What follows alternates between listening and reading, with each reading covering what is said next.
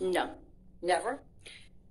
Right now, we know that there are people who have borderline personality disorder who have sustained childhood trauma. There are also people who have borderline personality disorder who have had no childhood trauma. So, like most personality disorders, and really like most mental health issues in general, there seems to be both a biological component. In this case, with borderline personality disorder, the research tends to support a genetic component and possibly a neurological component.